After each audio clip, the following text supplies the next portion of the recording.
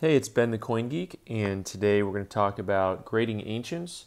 Thanks to this question from Mr. Monkey Swag 96 that talks about ancients. He wants to know, he states that most notably ancient collectors hate slabs. That's because they resent NGC for imposing the Sheldon scale on ancient coins. Traditionally, ancient coins were graded on a different scale from US coins.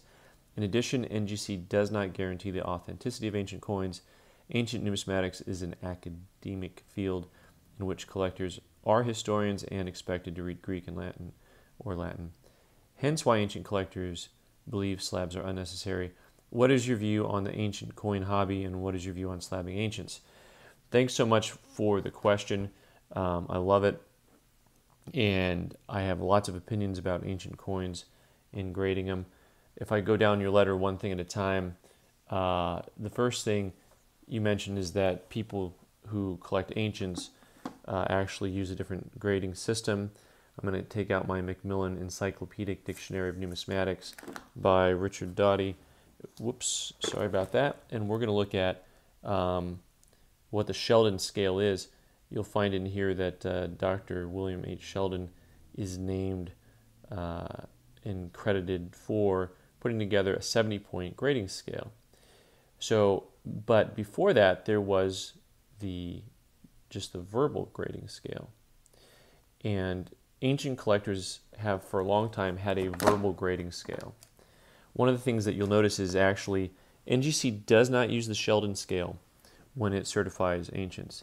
It actually uses only the verbal scale. I can't tell you who's offended and not offended by the scale systems and grading coins. I know that there are ancient collectors who, when ancients first started getting graded, they were opposed, but there were plenty of people who were opposed to US coins getting graded when slabs first came out. And, there's arguments on both sides of that we can talk about later. So the ancient collectors, I understand them they want to be able to hold the coin and see the coin and feel the coin. They don't like these big holders getting in the way of that. And also, just in a sense of authenticating something, if you're holding it and feeling it is very different.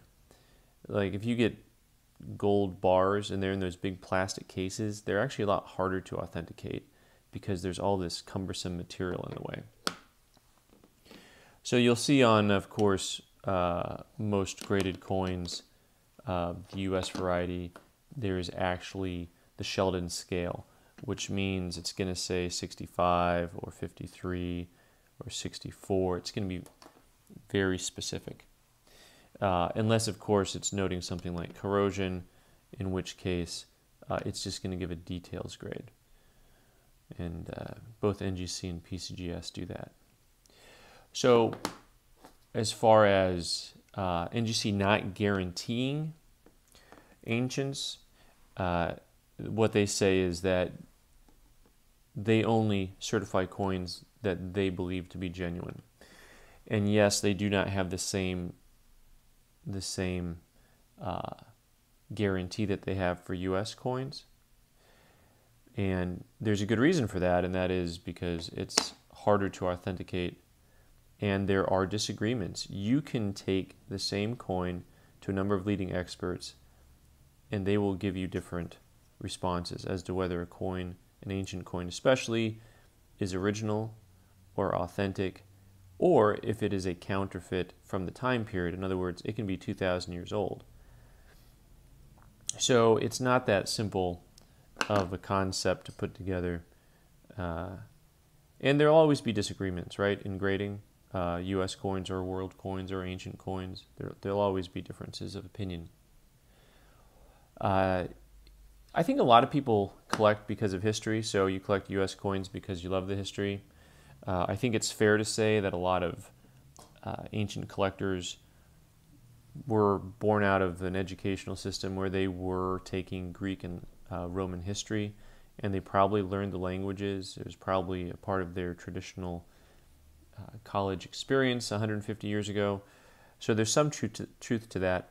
Having said that, most people in it that I know who collect coins, they like history in general. They like ancient history a little bit. They might not know all of it, but they know Julius Caesar. They might know who Spartacus is. They might know,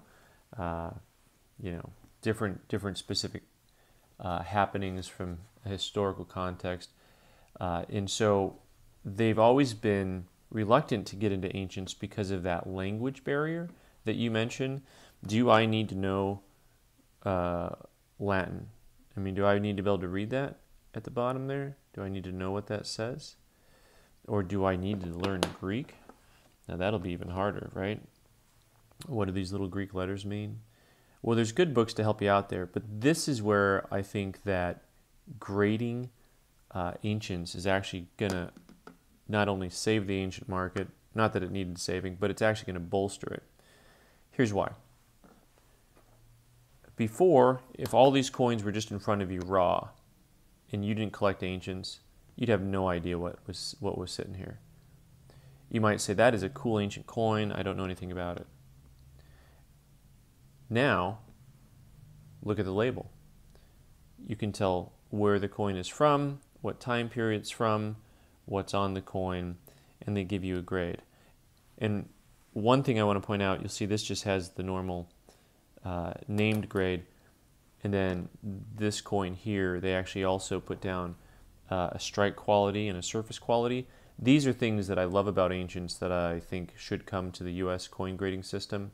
I think that NGC and PCGS would both prosper from this, so they shouldn't be against it, because there's a lot more that goes into a coin than just this grade here, right?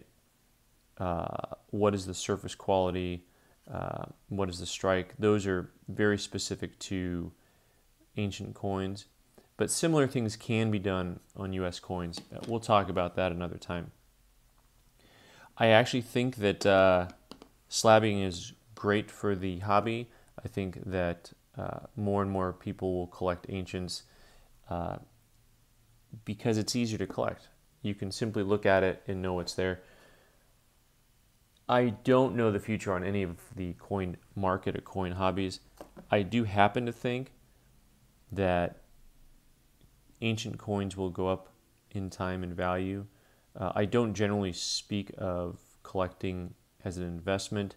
To me, collecting is always a hobby first, and it always should be a hobby first. But as more and more people realize, hey, I can collect ancient coins, it's not that difficult, then more and more people will start collecting. So, thanks so much, Mr. Monkey Swag 96, for your question. I appreciate it very much, and we'll make some more videos. This has been The Coin Geek.